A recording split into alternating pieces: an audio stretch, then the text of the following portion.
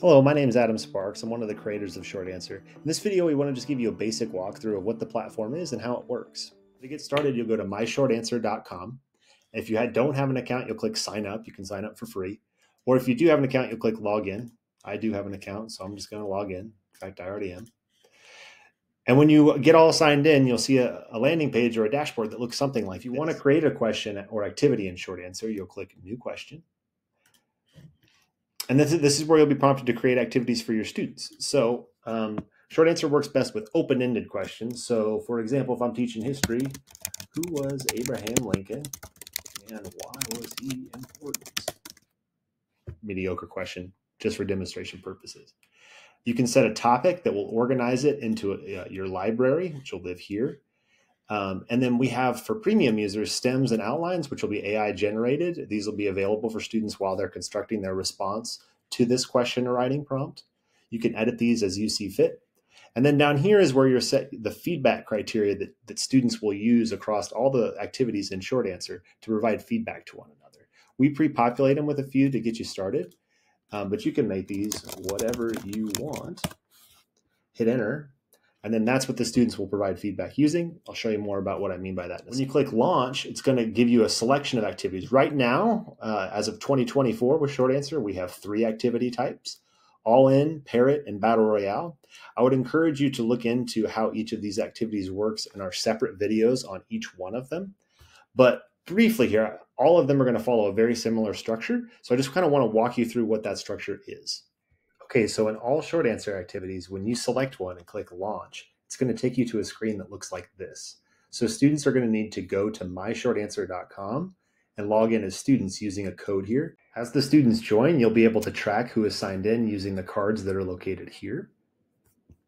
As they submit, you'll be able to see their card will change and it'll say submitted. From a student's perspective, what they're seeing right now is something like this. So they see their prompt up here, the success criteria, which in this case is whatever you want, because that's what I just typed in as a teacher.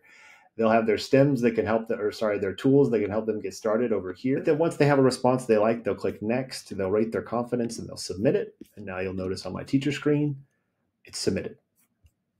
Okay, now when I click begin feedback, it's going to depend on what activity I have set up. So if I'm doing All In, Battle Royale, or Parrot, this is going to look very different. So if you want to know more about each of those activities, I would encourage you to check out those videos on our teacher resources page at myshortanswer.com. But in all activities, for students, it's going to be very similar. When you click begin feedback, the students will have 2 answers on their screen, which is what you're seeing here. Notice that both of these, neither one of these is particularly strong, but this is just for demonstration purposes. And then they're going to read both responses and decide, of these 2, which one better contains the success criteria, which again can be whatever you want. So this might be clear topic sentence or strong supporting details or great explanation of Abraham Lincoln's presidency if you're working on content. But students will read both responses and then click the one that they think better contains that criteria. Okay. There's only one success criteria in this one. So at the end, it's going to say, overall, which one do you think is stronger? I think it's that one. And submit. And now I'll do 2 more because this is all in, but this will look different depending on the activity. The core thing you need to understand here is that all activities in Short Answer, we scaffold peer feedback through the medium of comparison. So we just give kids 2 peer responses that are anonymous. We say, of these 2, which one is better?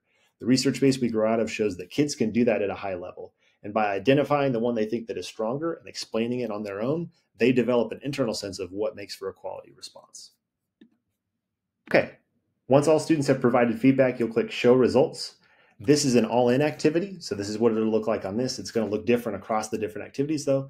But in all of them, the point here is now we talk about, as a class, the results of each activity. So this is, again, where we have an opportunity for kids to articulate on their own what makes for quality writing, depending on whatever success criteria or content that you're working on. When you end an activity in Short Answer, all the results will live in the Results tab, which you'll notice is here on the right, where you can see all your students' responses, the feedback provided, and a lot of other data.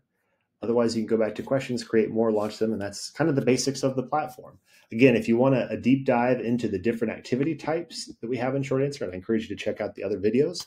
Those are the basics of the platform. If you have questions, please reach out to us at info@myshortanswer.com. We're super excited to support writing instruction in your classroom. Thank you.